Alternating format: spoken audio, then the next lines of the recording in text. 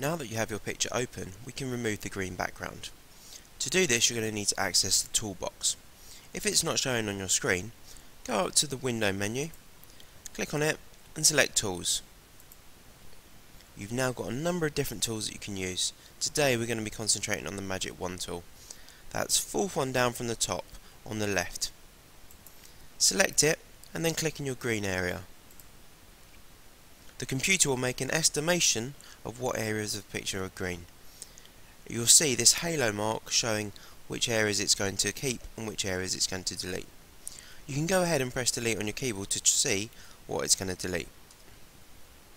If it's deleted too much, press undo, which is up here at the top, and then you're going to need to adjust the tolerance.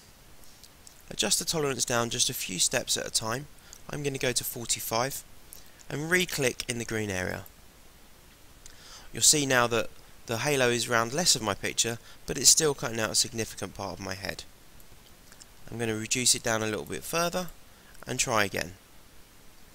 Again, it's become a bit more sensitive, however it's still going to cut off my hair. Just by gently moving down the bar to 32%, I've now included most of my body and my head in the picture. I can still see just around the edges there's a few bits that it wants to cut off, so I'm just going to raise it down a little bit lower.